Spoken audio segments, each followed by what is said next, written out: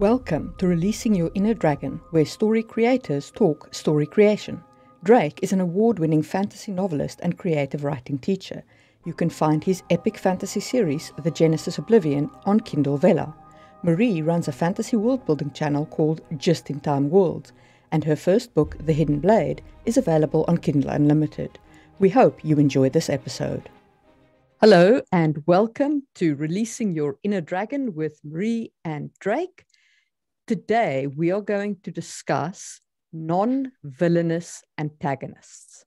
So antagonists that create conflict in your story but are not villains. Why you would want to use them, how you would want to use them, and what themes they really fit well with. So one of my favorite non-villainous antagonists is environmental, and it's actually the movie Armageddon is really one of my favorite movies.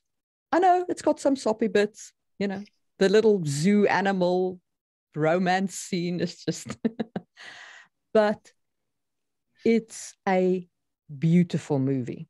And there is no villain. There is no bad guy. There's a couple of scientists who are being a-holes and, there are people who are behaving badly, but nobody is villainous. And everybody accepts that something has to be done. When the action starts, there still isn't the villain. There isn't somebody sabotaging them on the rocket ship. There are just things that go wrong, obstacles that need to be overcome. And ultimately, there is then Bruce Willis sacrificing himself for the sake of his daughter's, future husband and the beauty of the human spirit that comes through in that moment. The story that I feel this allows you to tell without that villain is really the story of how noble the human spirit can be. It really allows you to let the human spirit shine because you don't have any evil people detracting from the story in that moment, in that theme. I do think that you can do it with villains as well, but it becomes a little more pure. When you're fighting an element, when you're fighting a giant rock from space or the perfect storm or what have you, you don't have that counterbalance of, well, this other side is doing it because of this reason, because of greed or because of power, or because of hate or because of revenge or because of sadisticness or whatever we're having that villain do and their motivations for doing it. Because you can't blame a rock from space. You can't blame a storm, a tornado, a hurricane. These are just, you had mentioned before we started talking about this, Jaws. Yep. And Jaws, even, like, it's still just a shark trying to eat. People kill a lot more sharks than sharks kill people. Oh, yeah. Like a lot more. Yeah. Shark attacks are actually quite rare. It's Hollywood, so they have to take Jaws to that level where it's an actual, threat, even though a great white shark hunting people is ridiculous. Have you ever seen Sharknado? Oh, yeah. Oh my goodness.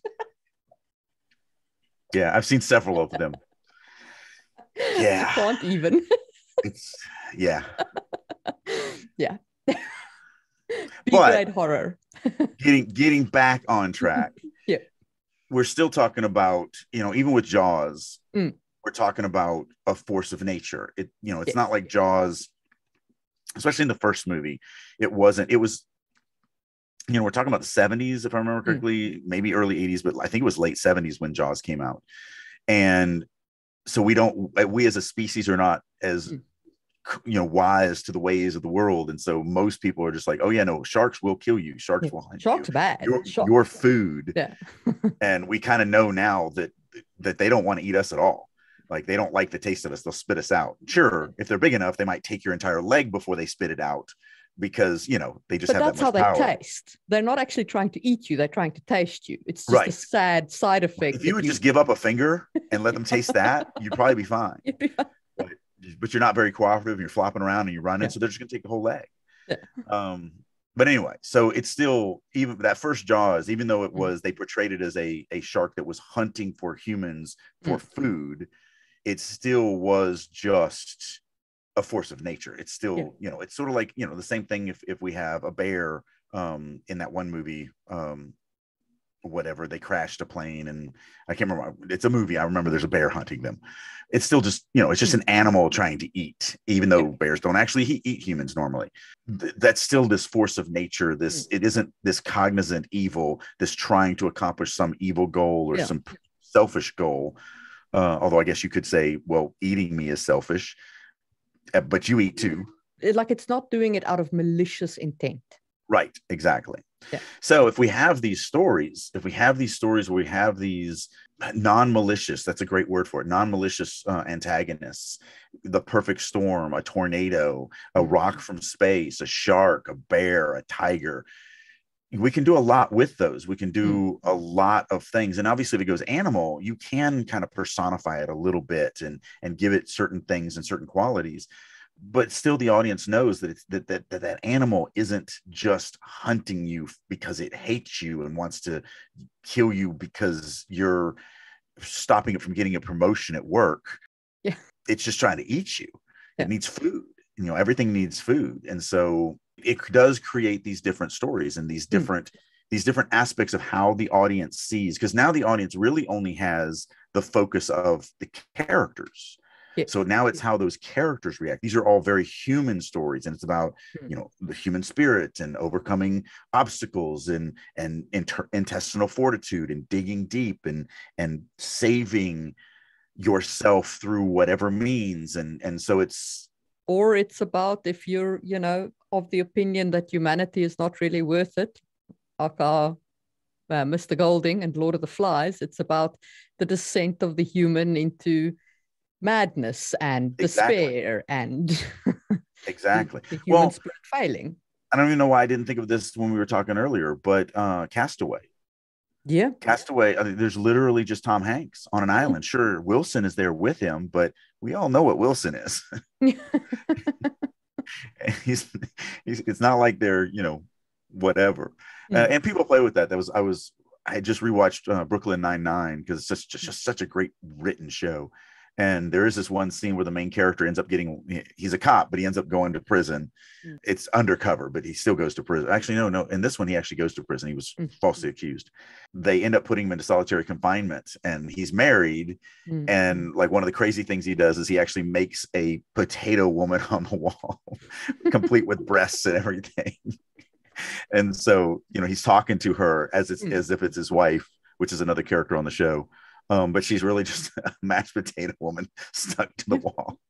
Those are the things that we get the ability to do as storytellers. When we have these non-malicious antagonists, we have this ability to really focus on the narrating character, and it's all about them. And it's why Castaway was so amazingly compelling. Yeah. Because even though it's one character on an island by themselves, it's still about how does that character deal with this?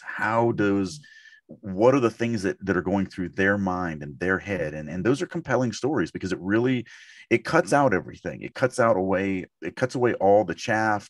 It cuts away all the superfluous information, the superfluous other things and other motivations and it's literally just this raw human story. And so, yeah, they're really, really, really cool. Especially because it also removes like the elements of like discovering a mystery or all of that kind of like all of that's gone.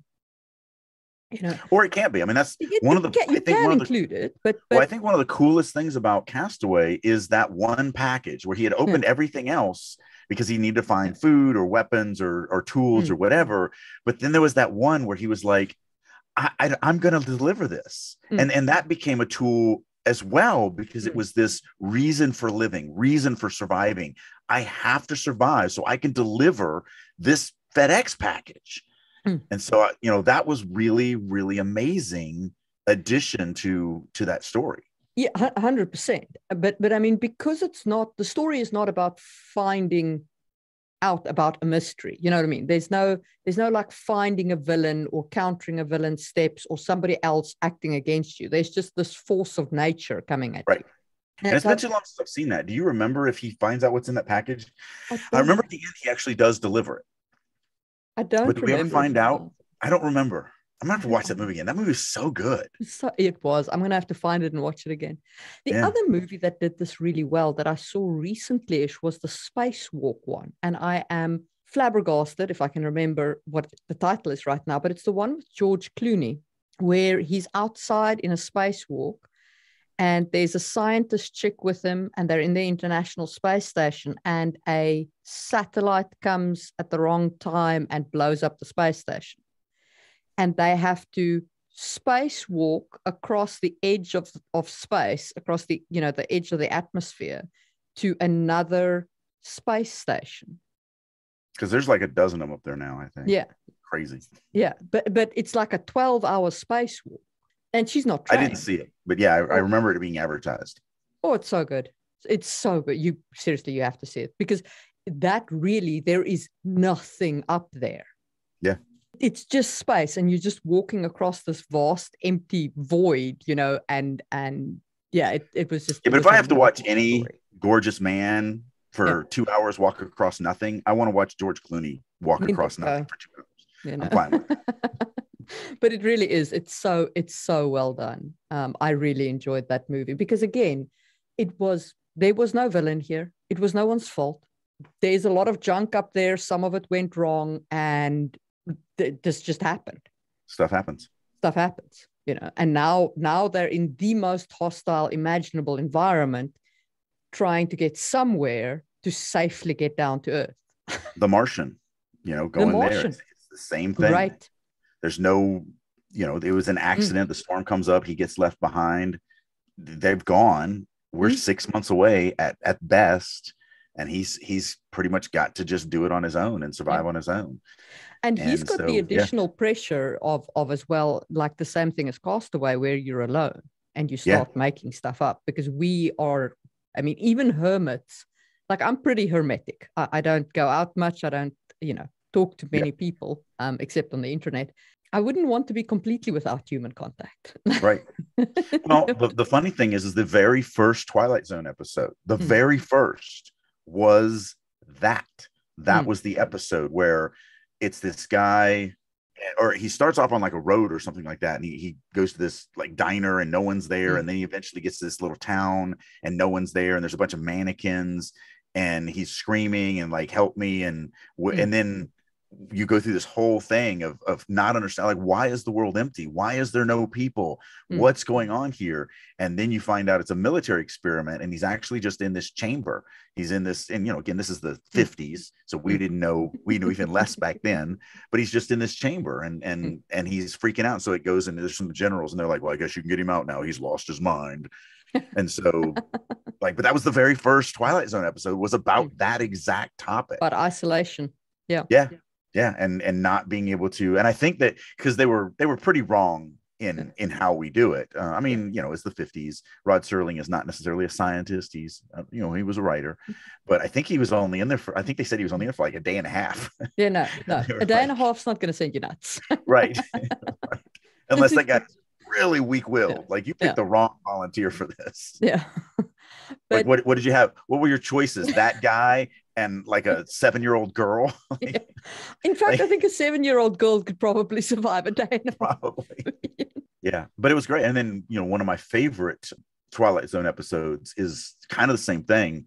It's the guy who all he ever wanted to do was read, and his wife bitched at him and all of that. And the world, for whatever, I can't remember, it's been too long, but the world disappears. Everyone disappears in the world except for him. And at first he's like, oh my God, but then he finds the library and he's like, this is fantastic. And he loads up this cart with all these books. And as he's wheeling this cart of books out, his glasses fall on the ground. He runs them over and he can't see. And so that's his hell. And that's what the Twilight Zone was, but still there's no villain in that. No. That you dropped your glasses, they broke. There's nothing. It's not like that was on purpose or some malignant. I guess you could say Rod Serling was the villain in that one because he's just a dick writing that story. But it's still kind of that way. One of the interesting things to me about Game of Thrones, about A Song of Ice and Fire, is that I actually regard it as that kind of show. But that's because I don't think that any of the point of view characters are truly villainous. I think the actual I think they're conflict creating characters, but I don't think they're villains in the sense of malicious intent. They're all there to survive. So I agree with that to an extent. I actually think the opposite. I think they're all malicious characters. There's no single villain because the whole freaking cast is villains. Like you take a cast with one guy who's awesome and you chop his head off right at the beginning and everybody else is just a piece of garbage. And so yeah, you're right. There's no at that point you can't say that there's a villain because they're all villains. One of the interesting things that we discussed in setting this episode up is that Finding Nemo, Marlin's arc doesn't have a villain. Nope. Even the sharks, you think the sharks are the villain. They're not. That fish that's trying to eat him, the lantern fish, that guy's not a villain. Right. He wants to eat Marlin, but he's just hungry. Same thing with the jellyfish, the field of jellyfish. They're just in the way. They're just an obstacle. Yeah. Yeah. They're not doing it on purpose. They're just there. The funny thing is, and I was just, I taught over the last couple of days at this convention here in Vegas, and I taught theme and structure. That's the classes that I gave. It was all on theoretical stuff. And I use Finding Nemo a lot in that class because it's so brilliantly written when it comes to structure. And one of the most amazing, not only does the Marlin story arc not have a villain, and you could say that the Nemo story arc has a villain because it's the little crazy girl, the little brat that's trying to kill him, but not really. She just doesn't know any better. She's 4 or 5 years old, and she just doesn't understand the consequences of her actions. Yeah. But the funny thing about the Marlin arc is not only does it not have an antagonist at all, literally it's not even a natural antagonist because it's just, I need to find my son. Yep.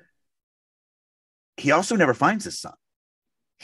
Marlin's story, it's one of the only story arcs that I can even think of where there is no overcome for the entire story arc, because Marlin can't save his son because his son's story arc is a coming of age story, and a coming of age story, you have to save yourself. That's the climax of a coming of age story. So Nemo saves himself, because there's that scene where Marlin finally fights his way to the city. He finally gets everything he wants. He's finally gotten through all the obstacles to get him that are stopping him from getting to the city, and he swims up to that city and he goes, "Oh right, I'm a fish. I can't do anything. My son is somewhere up there on land in this massive city that I have literally no access to. I can't even, I'm done. It's over. Everything is over." And then Nemo comes swimming out and goes, "Hey dad, I rescued myself. It's all good. Let's go home." And so literally Finding Nemo, he never finds Nemo. I love that. That's a crazy kind of revelation to think about, but it goes even deeper than that, because not only that, he has no overcome. He doesn't actually accomplish anything, which is fine because Marlin's thematic arc is not about overcoming anything. His thematic arc is about what type of parent should you be. Should you be an overprotective parent that locks your child down and never lets them grow and never lets them experience anything? And never, remember at the beginning, he's like, "So today's the first day of school, but you don't really need to learn anything. Ignorance is great. You can just stay here at the house. You never have to leave the house. No school, no education, no nothing. Just stay here and just be safe." And so he's very overprotective, which is where he has to start. He has to start on the wrong side of the theme. But to finish that arc, to finish the what type of parent should I be, we need Nemo back into the story. But Nemo has to save himself because that's his thematic element. He's going through that coming of age story, which is all about dealing with life without your parents for the first time. And so he's doing that, and he has to save himself. So Nemo gets back, and now that's when the theme is answered, but it's not really an overcome. It's not like Luke Skywalker, who has to choose between technology and faith to destroy the Death Star. Do you use your targeting computer, or do you use this power that's greater than yourself? And so he has to answer that question. He has to choose, and then he has to overcome the big bad that they've been fighting, which is the Death Star. With Marlin, the story says, "Okay, Marlin, you started off as an overprotective parent. That's wrong. You being an overprotective parent got your child kidnapped. You being an overprotective parent caused all of this grief and all of these problems. All of your struggles through this journey were all, if you had just not been an overprotective parent, you would have had a much easier time. But now it's time. It's time for you to choose which side of the theme you want to be on. Do you want to stay an overprotective parent, Or do you want to grow with the lessons you learned and understand that you have to trust your children and let them take risks? Because in that moment, Dory has been taken by the net. And Nemo's like, look, I'm small enough. I can get in and out. I'm not going to be in danger. I've learned this. I've had all these lessons that you didn't get to see, but I did. And I've learned and I've grown. And if you would just trust me, if you would be a parent that allows me to take some risks, I could save your friend that I don't even know, but I could save her. All you have to do is trust me. And so the story is, all right, Marlon, which side of the theme are you going to fall on now? Do you let Dory die and protect your child? Or do you allow your child, do you trust your child that he is able to make these decisions because he's an individual, and allow him to be in a little bit of risk to accomplish something good? So Marlon, that's it. That's all Marlon does is just go, all right, fine, go save her. He doesn't overcome anything. And yet it's brilliant because his thematic element has nothing to do with overcoming anything. Yeah. It's all about understanding what type of parent to be. And we know he gets it in the next scene because he's like, time for school, Nemo, wake up. You got to get out there. You got to go with your friends. You're going to go play. It's going to be awesome. Get out of the house. And so we know that he learns and grows as a parent, but he doesn't actually defeat anything except for his own demons. Exactly. It's all internally focused conflict, and the story allows it to be internally focused conflict because there is no villain. Right. And it's because of the thematic elements that they're playing with. Yeah. So Nemo is one of them. And then you spoke about mix and matching, like having villains as well as this kind of environment. And I think the one that comes to mind is Tolkien, right? Well, actually, that's the one we talked about. There's actually one when you were talking earlier that made me go, oh, but there's this Lost in Space. We have to get away from Earth. We're doing this whole thing where, we've got this really non-malicious villain, but they don't want it to succeed. So Dr. Smith gets on board and sabotages it. So you kind of have a non-malicious villain in the fact that we're lost in space and we have all these, non-malicious things we have to deal with. But Dr. Smith has screwed us for his own personal malicious reasons. And so you kind of have this mix of both. But yeah, you're right. Let's go into Lord of the Rings because the Lost in Space is just very condensed. It's really nice. We can go, oh yeah, no, they're fighting the elements and they're fighting this traitor. But Lord of the Rings has a much more complexity to it. So the Lord of the Rings example is when they're trying to get across the mountain. Now, I need you to disregard the movies if you're listening to this, because the movies made this out to be Saruman calling the weather down on them on the mountain. But in the books, it is the mountain itself that is the problem. The mountain is a genius loci, and it itself is not per se malicious, but it doesn't want to be crossed. And it therefore causes this weather and the storm to come down on them, and they have to battle through the elements. Saruman has nothing to do with this. When they can't overcome the mountain, they're forced to go under it. And that, of course, leads to a very malicious entity, which is the confrontation with the Balrog. Right. So you actually have a choice in Lord of the Rings. The characters have a choice. Do they want to battle the impersonal effects of the mountain, or do they want to go under the mountain and face whatever is under there? Because they did give the mountain a little bit of an intelligence, a little bit of personification. And so you don't actually even have to go that far. They could have done it where it was just, look, it's this time of year. These mountains are very impassable. We could struggle with, you don't even have to go with the fact that the mountain is literally saying, I don't want things to cross me. You could literally just say, well, I'm just a mountain. Yeah. I'm just high up and there's a lot of, weather and snow and wind and it's the wrong type of year for you to be trying. If you had done it like 3 months ago, you could have just walked on through, but because you chose to do it now, sort of like the whole Dahmer party where, they were trying to cross over to get over into California and they were late getting there. Everyone told them at that last stop was like, no, you don't want to go on. You're not going to make it. And they were like, screw you. We're going to do it anyway. So it was bad choices, but nothing in that mountain range is like maliciously like, oh, I'm going to stop these Dahmer people. Like they're going to eat each other. That's what I'm going to make them do. Yeah. Like none of that. It was just, you chose poorly. You did the signs were there. You were pushing it. You made bad decisions.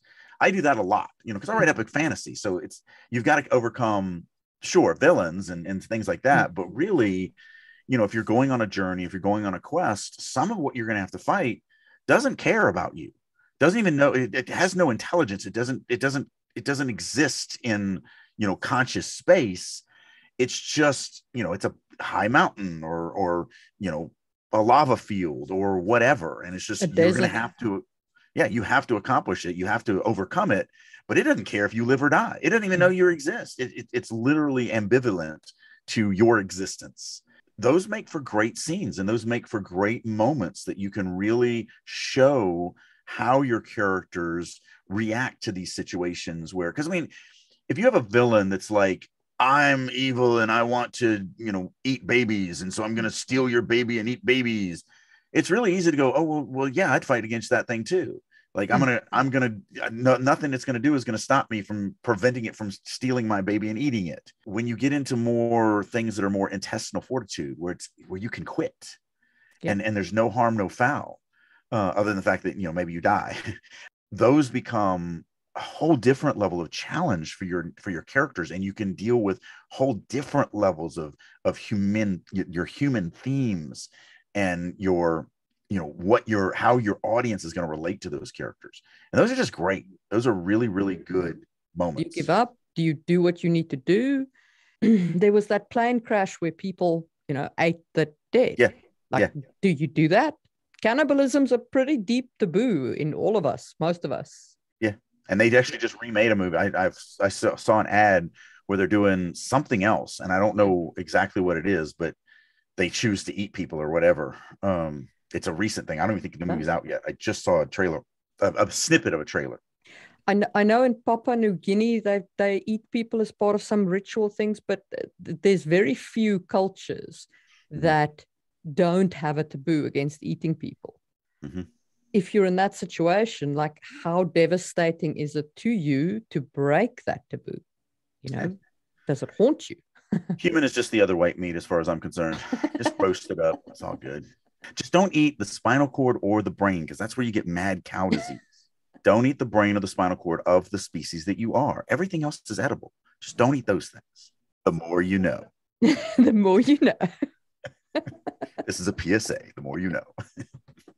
The key element for me in telling these stories is to focus in on a very human theme. Yeah. And whether that's a theme on the dark side or the light side depends on the story you want to tell. Because as I say, William Golding in Lord of the Flies, and I mean, Lord of the Flies is a classic, right? Whatever you think of the theme, it is a classic. Yep. Yeah, I'm completely against the theme. He proves in his story that all humans are born evil. I think that 80% of humanity is actually some pretty decent folk, and 20% of us are just pieces of garbage. So I think that, I'm a firm believer, if I'm walking in a foreign world and I fall and break my leg, that people are going to help me, even though they don't speak my language and don't have my skin color. And, I think the vast majority of the people are going to do it. But then again, I was leaving the convention at like midnight last night, and there was a shady dude. So it's 6 elevators, and I just happened to get off on the 4th floor of this car park. It's dark. Door across from me, one of the other elevators, a dude got off, and I'm sure he's just a dude, but he's bigger than me, and I'm a big dude. I'm 6'1", 200 pounds, and he's bigger than me, and it's dark, and it's midnight, and I walk around the corner, and he is literally 10 feet behind me, walking down the same row of cars, and I cannot help but concern myself with the fact that there's a dude bigger than me 10 feet behind me in a dark car park. So you have to think about that. You have to think about, some people are a piece of garbage. And no, he just went to his car. I went to my car. We both drove away. There was literally nothing that happened. So he's a good guy, obviously, or at least during that moment in his life. But we all have a fear. We all have that fear of the dude behind us, with the club. Golding proves that everyone is evil. Everyone is born evil. That's what he proves in his story. And when I say proves, I mean, Rolf isn't evil. But remember, these are external story arcs. So Ralph is an allegory. He's not a character. Jack is not a character. He's an allegory. So Ralph is an allegory for people are born good, and Jack is an allegory for people are born evil. That's the test. And Ralph loses. What I think Golding proves in Lord of the Flies, I mean, it's been a minute since I've read it, so don't take my word for it. But I use it to teach with, so I use it. I read it more often. I've read it more often. What I think he proves is that evil is more seductive. there are those, elements as well. Because Jack finds it easier, and this is very true. I mean, you only have to look at kind of the world to understand this. Jack finds it easier to convince the boys to go his easy path of bullying Piggy, rather than to walk Rolf's harder path of remaining civilized. Right. And I'm using civilized in the context of the story here, obviously. Right. Well, and that's the test. Like I said, Ralph isn't a character. He's an allegory. Yeah. And the problem is when you have a character that's an allegory, they can't grow, they can't change.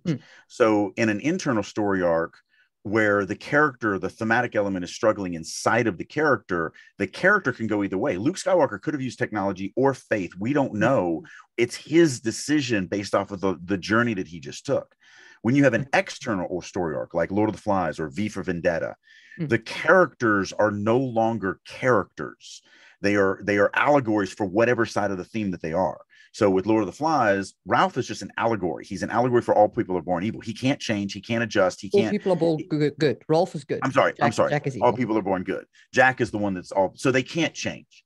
The character that is struggling with the theme is the world.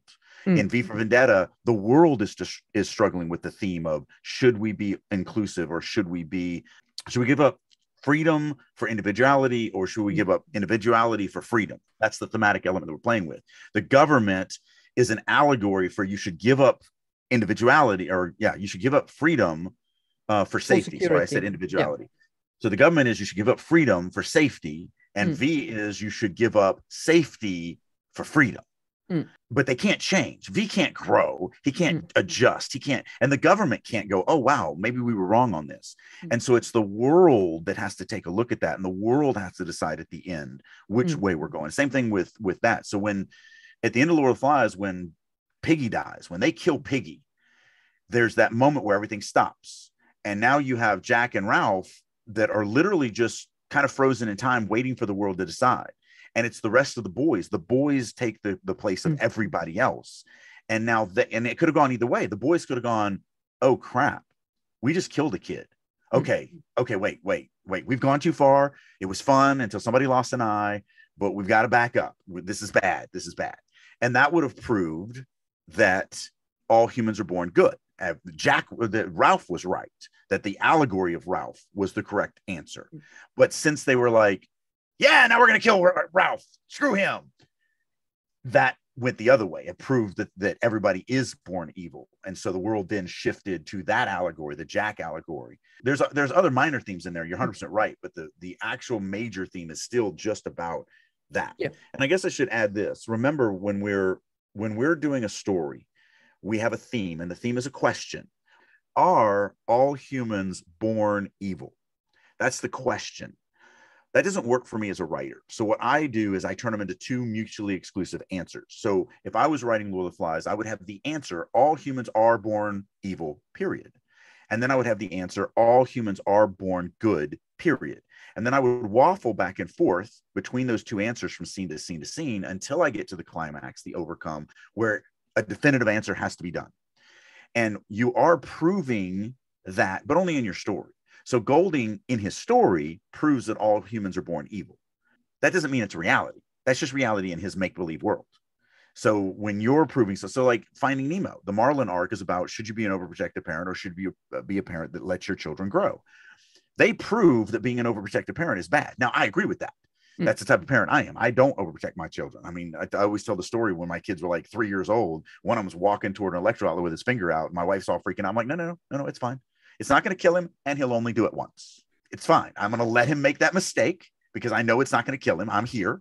I'm protecting to make sure he doesn't die, but I'm going to let him make that mistake because he will never make that mistake again. And I know this for a fact because I did that mistake when I was like 4 or 5, and I still remember it to this day what it was like to stick my finger in that damn electric socket. So I definitely am not a parent who is overprotective at all, and I really don't like that. But if you disagree with that, that's fine. The story is the story. It's a make-believe world. Yes, they prove this in their story. Yes, Golding proved that all humans are born evil, but that doesn't mean that it's a reality in our world. No, you must remember that the story is being proved inside the story with story facts. Yes. And when you write, you're writing from inside the story with story facts. Now, I'm assuming that Golding was a fairly dark kind of human. He was a broken man. He hated Yeah. humanity. He went through World War I. He had a whole bunch of horrible experiences. Mm. He truly believed he was a bitter, mean, nasty person. I mean, I didn't meet him, but all the things that I've read about him, he hated people. He hated humanity. He hated all of us. And so, yeah, it shows in his writing. I find it hard to blame anybody who's been through either of the world wars for not coming out. Yeah, you just watch the worst of humanity doing the worst to other humans. I mean, you only have to read the war poems, the war poets. Oh my goodness. That doesn't mean that you, the reader, have to buy into, that theme. Like, the crazy thing is about Lord of the Flies, I don't agree with his thesis or his proof, and yet I like the story. Just because he proved something I don't believe doesn't detract from the fact that I still like the story. It's still incredibly compelling and incredibly interesting to follow through. So as a writer, when you're proving something in your story, your thematic element, you've chosen, this is the human message that you're going to deliver to your audience, and you've chosen which side is right and which side is wrong. Just because people disagree with you doesn't necessarily mean they're not going to like your story. It could, some people, if you prove something that they don't believe in, they just like, well, I hate you. And that's fine. But, Lord of the Rings is, I think most people don't believe that people are born evil. I think most of us believe that most of us are pretty good people.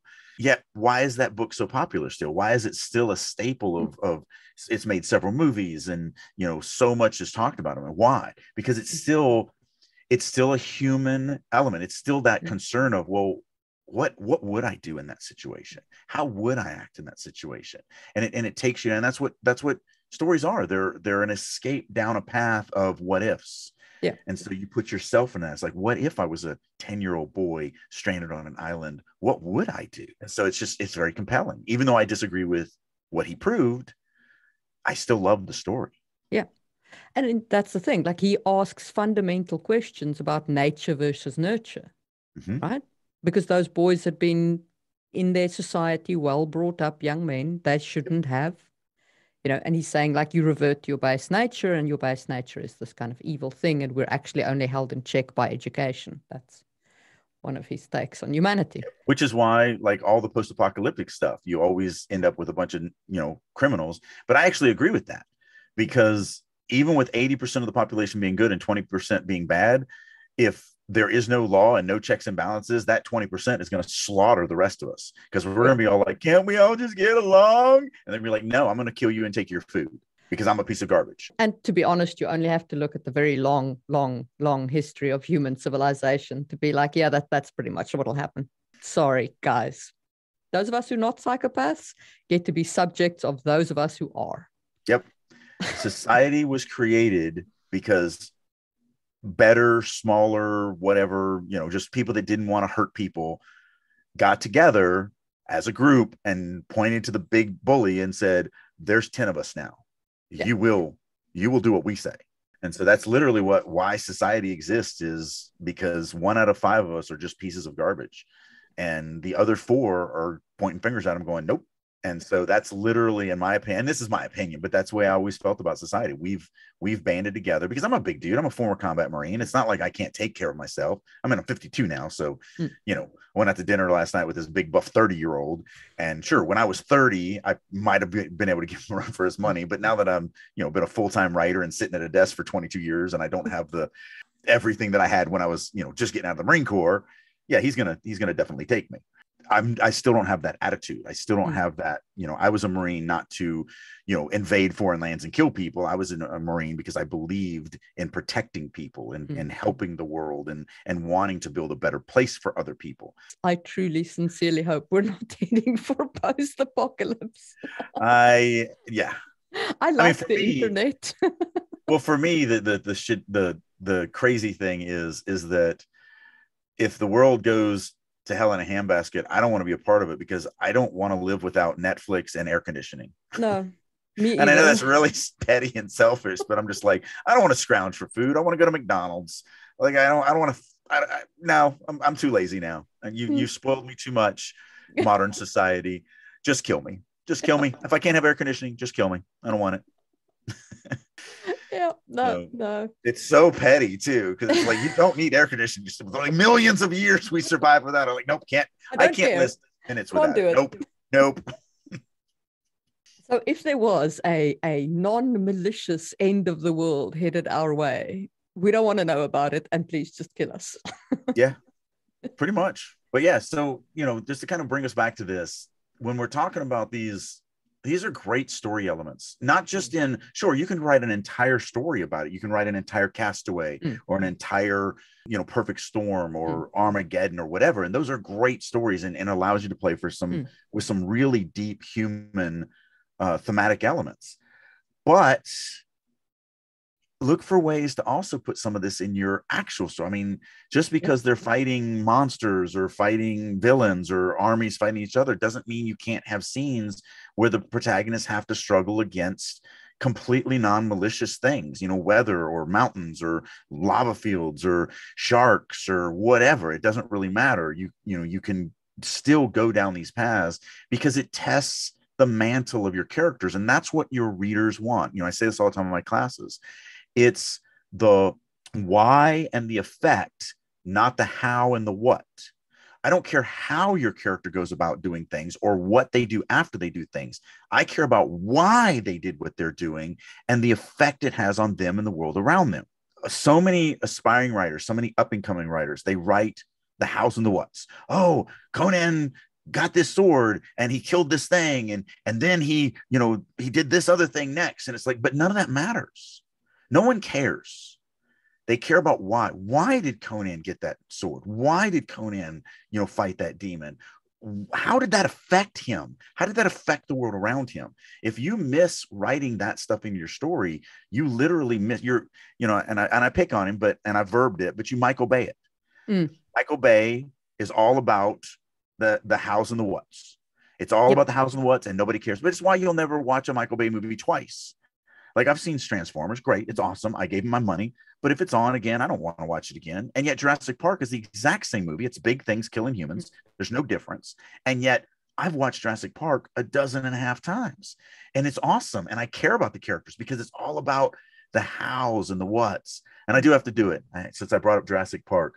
Because we were talking about the monsters and the whatever. Not having intelligence, and you can give them intelligence because then when the Australian is hunting the raptors and he thinks the hunter thinks he's got it all, and then he's got that line where he's like, clever girl, because he knows he's dead. He knows that they out hunted him, and so obviously they're smarter than him, but they're not malicious. They're still you're just food, and I'm going to eat you, but I'm also smarter than you. I'm a better hunter than you anyway. I might not be smarter, but I'm a better hunter. He has his clever girl line and it's brilliant. It's breathtaking. And then he dies. But you actually cared. Like if Shia LaBeouf's character doesn't even die in Transformers, but I wouldn't care either way. Had Shia LaBeouf's character lived, died, it wouldn't matter to me. That Australian dude impacted me. I'm like, oh, that sucks. I like that guy a lot. It's a good death. It was a good death. And it also raised the stakes because now it's like, oh, they're going to kill anybody. Everybody's dead. If they're going to kill the cool Australian dude, then no one can survive. So it was a brilliant. But Michael Crichton is a better writer than Michael Bay. Just because they both have Michael in their name doesn't mean that they're equal writers. And it's different styles as well, right? Because Michael Bay writes for cool explosions. So if your movie needs some cool special effects. There was one movie that we mentioned at one point where we were like, well, it's such a sad story. They should have just gotten Michael Bay to at least blow up the stuff in a cool way. And that would have made it a better movie. I can't remember which movie it was, but I don't know if Michael Bay could ever improve a movie, but yeah, look, he makes so much money. He can afford me picking on him. All right. That's how I feel. Like there's some people that it doesn't matter that we pick on them because they don't care. Like they're laughing at us from their pile of money. He's not even laughing at me. He doesn't even know I exist. Doesn't even know we exist. I am an ant and he is a giant. And if he steps on me, he won't even notice that he did it. He will be the non-malicious force. He's the non-malicious force I'm fighting against. That was awesome. And I think that's a great note on which to end this podcast. We'll see you all for another one. Bye.